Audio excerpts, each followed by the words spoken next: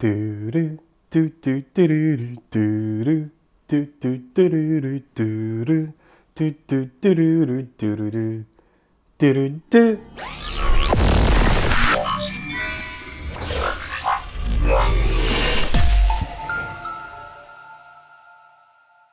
Hey folks, Gavin here from Player TV, and today I'm going to be taking a look, and I'm going to be brutally honest about it. I have got the Intel Core i7-7740X processor, which is the latest quad-core CPU from Intel, and it's based on Intel's new HEDT platform, chipset X299. This is actually kabylake-x, and it's socket LJ2066. Now, in terms of specifications, the i7-7740X and the i7-7700K, which is on the which is Kaby Lake itself, the specifications are identical, apart from a couple of variations, a couple of differentials, should I say.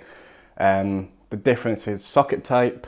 There's a lack of integrated GPU on the kabylake-x chip. There's 8 meg of cache instead of 6. There's a 100 megahertz boost on the base clock over the 7700K, so it should perform pretty similarly. Now, it was launched at £335 in the UK and $350 in the US, so it's around the same pricing as the i7-7700K Kaby Lake processor from Intel. As well as that, there's a decent range of X299 boards already on the market as well, such as the likes of the X299E Gaming Strix board, ranges from Gigabyte, ASRock and so forth, so there's a big range. But not to waste any of your time, let's take a look at how it performs, as well against the i7-7700K, but also against Ryzen 7 CPUs, as well as the i9-7900X, and we'll come back and we'll discuss what's wrong with it and what's right, what Intel have got right for a change.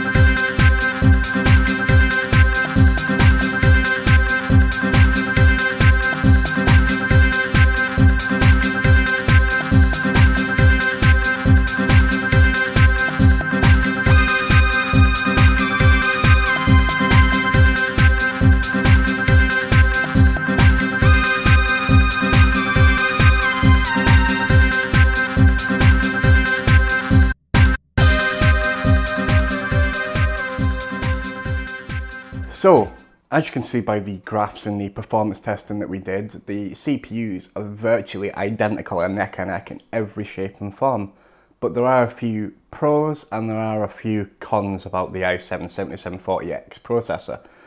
First of all, overclocking. I managed to get 5.3 gigahertz on this chip. This is mainly due to the thermal conductivity between the IHS, the die, and obviously the cooler issues. Now, these chips do run very hot, especially the 10-core 7900X, but the i7-7740X does actually run slightly cooler than the i7-7700K. This is probably due to the larger IHS, the larger die, although it is the same chip in relative terms to the i7-7700K.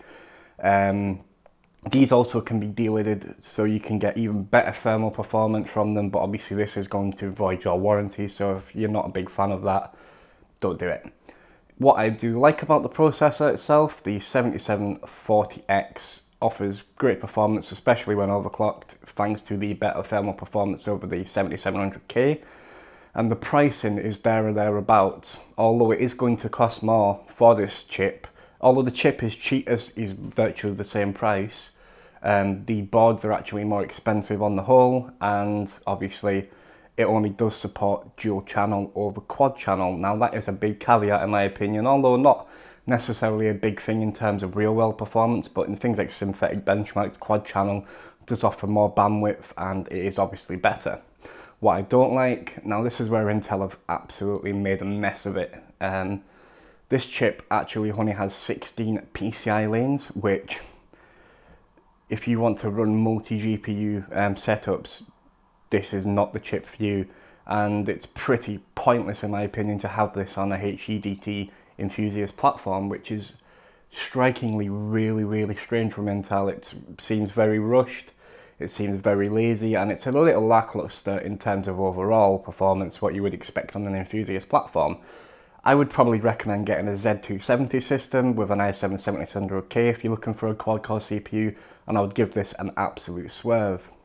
Now X299 is more expensive than Z270, and for users, the 7700K and a Z270 board offers better value and better support for multi-graphic setups, as well as likes of your PCIe SSDs, NVMe, etc, etc.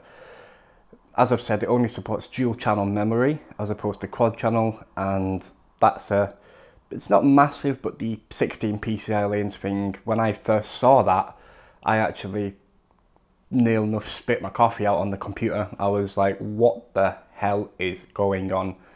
Now, obviously, if you are looking to make a step up in the future to a multi-core system and you want to get the latest platform, then obviously the 7740X is a good value entry option. But if you're going to lay down £300 on a motherboard, you're going to use a decent GPU, say maybe a 1080 Ti, which is around £600 to £700 plus. I don't think the difference in CPU and the pricing is going to make too much of a difference. You're probably going to buy a high-end processor, and although this is a high-end processor in terms of desktop computing, it's not HEDT worthy, and it's a pretty big fail. This is probably the first time we haven't ever given an Intel CPU an award at Player. And don't get me wrong, it's a good CPU when you look at it at face value, aside from the lack of PCI lanes and obviously the lack of quad channel memory support. And although the performance is identical and the pricing is identical to the 7700K, you would be better off building a gaming system featuring a Z270 platform chipset board and the 7700K. Now that's obviously a caveat, because you can compare that to Ryzen 7 and Ryzen 5 in terms of pricing, and it becomes a bit of a jumble. But obviously everyone's got their own opinion, but this is mine. And would I buy the i7-7740X? No, I wouldn't, and I'm sorry, but it just seems a pointless chip on a pretty rushed platform altogether. And if you're not an overclocker and you don't want to get 5 GHz with relative ease, because these chips, I mean, the first chip I tried is all the sample, silicon lottery plays a big part in it.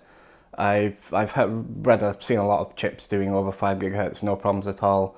And obviously with the better thermals, overclocking is better. But in general computing terms, swerve it. Get 7700K and a Z270 board. I've been Gavin from Player TV. Thanks for watching my review of the Intel Core i7-7740X. Would you buy this processor? Have you bought one already? What do you think of it? Have you overclocked it? Let us know in the comments below. I've been Gavin from Player TV, and ciao for now.